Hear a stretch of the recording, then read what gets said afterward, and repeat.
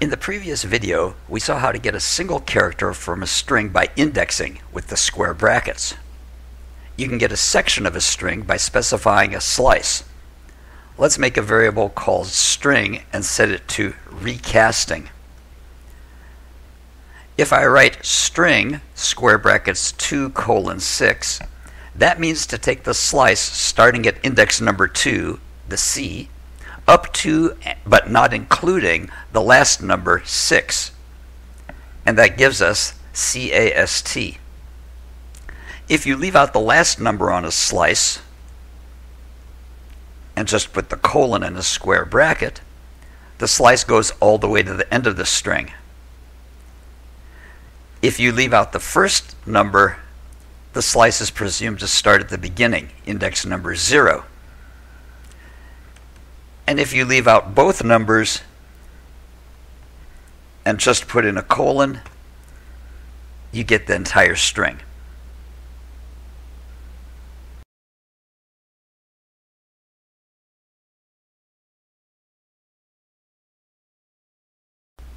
Let's talk about comparing strings.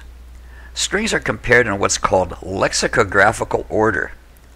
So the string A is less than the string B, as one would expect, and ant is less than bison, and AUNT is greater than ANT. Here's something that may surprise you. If I ask, is ant less than capital Z zebra, I get false. Why is this? Because the way strings are represented, the lowercase a has a numeric value that is greater than the numeric value for an uppercase Z. You can see what the numeric codes are for a character by using the ORD function. The ORD of lowercase a is 97, whereas the ORD of capital Z is only 90. And that's why ant sorts after zebra with a capital Z.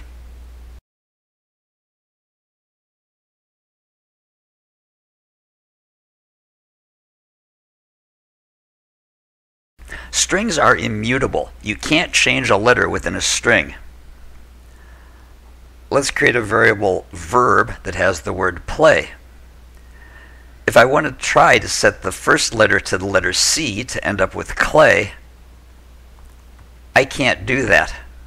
The string object does not support item assignment. If I want to change a string, I have to create a completely new string. I can say this: noun equals the letter C plus the slice of the verb from position 1 onwards, which is the L, A, and Y. And then noun contains what I want.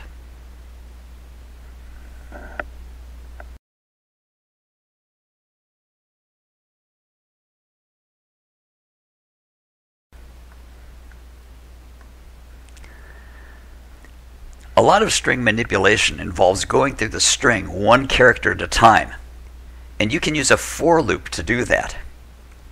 If I set the verb again to play, I can say for character in verb, print that character, and it gives each character in turn. Sometimes you need to know the character and its index value. No problem, use a counting loop. For index in range, len of verb. Well, the length of our verb is 4, and so range will give us 0, 1, 2, and 3, which are the index values of the beginning, next, and so on characters. I can then print index and the character at that location inside the verb, and I'll get the index and the value both if I need those for my program.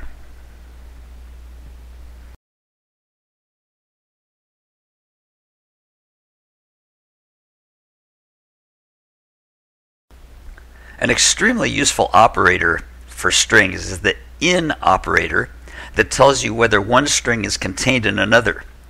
For example, is the word cast in recasting?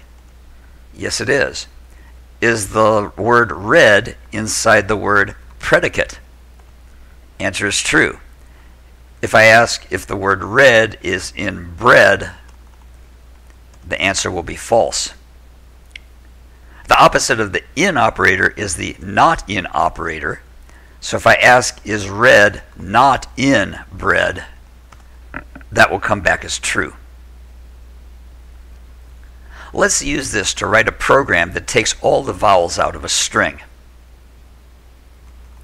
We'll start with a comment that describes what the program does, and let's write a function to do that called remove vowels, and it'll take a single parameter s, which stands for our string. This is very common in Python programs. They'll use either s or str to represent a generic string. Since strings are immutable, we can't change s, so we're going to have to create a new results string which starts off as the empty string. For each character in our string s, we're going to ask, is the character not in the string of vowels? If it's not a vowel, we want to keep it, so we'll add it to the end of our result variable. Otherwise, it is a vowel and we'll pass. We won't do anything to our result. Once we're done, we can return that result. Let's save that and run it to make the definition and test it really quickly in the shell.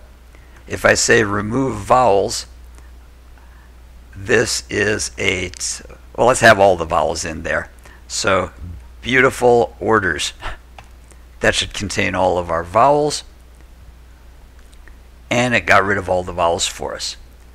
Now that I know my function works, I can write my main program. In my main program, I'm going to ask the user for a sentence, which would enter a sentence, and then I'll convert it to something with no vowels by calling remove vowels,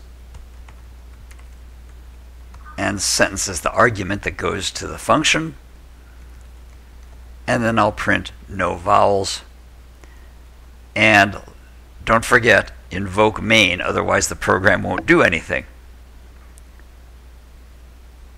Let's clear the shell, and let's run the program. And for a sentence, let's say, taking out vowels makes things hard to read.